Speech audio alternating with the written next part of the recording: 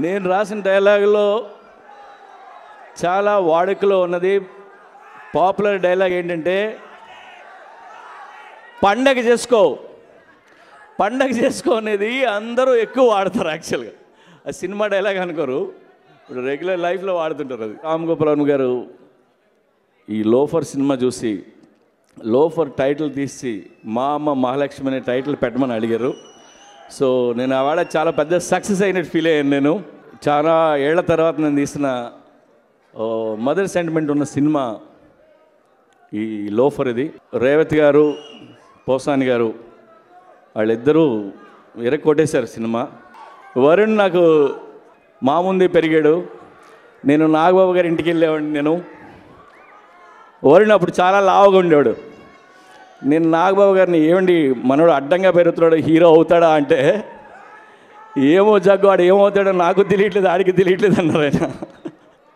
వరుణ్ ఒక mother song ఉంది. ఆ మదర్ సాంగ్లో వరుణ్ పర్ఫార్మెన్స్ చూడాలి మీరు. ఎందుకంటే ఏడుస్తూ పాడే పాట. తల్లి కొడుకులు ఏడవట్లా, తల్లి ఏడవట్లా, కొడుకు ఒక్కడు ఏడుస్తున్నాడు. యూజువల్గా ఆడవాళ్ళు ఏడిస్తే బాగుంటుంది కానీ మగాళ్ళు ఏడిస్తే చండాలంగా ఉంటుంది. కానీ వరుణ్ని ఆ సాంగ్లో ఫ్యాంటాస్టిక్ చేశాడు. అది ఒక్కటి చాలు వరుణ్ చాలా పెద్ద యాక్టర్ అవుతాడని చెప్పడానికి.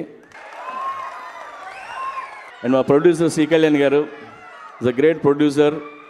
60 సినిమాలు తీసిన ప్రొడ్యూసర్, అసిస్టెంట్ డైరెక్టర్గా కెరీర్ స్టార్ట్ అయ్యి ఆయనతో వర్క్ చేయడం చాలా హ్యాపీ. అనేతో మా హీరోయిన్ దిశా పాట్ని, ఈ అమ్మాయిని ఒక 2 years బ్యాక్ నేను చూశాను ఈ అమ్మాయిని. సో తర్వాత అమ్మాయికి డాన్స్ ట్రైనింగ్ అది ఇది అయ్యి ఈ సినిమాలో చేస్తుంది. అమ్మాయి చాలా పెద్ద హీరోయిన్ అవుతుందని నేను నమ్ముతున్నాను.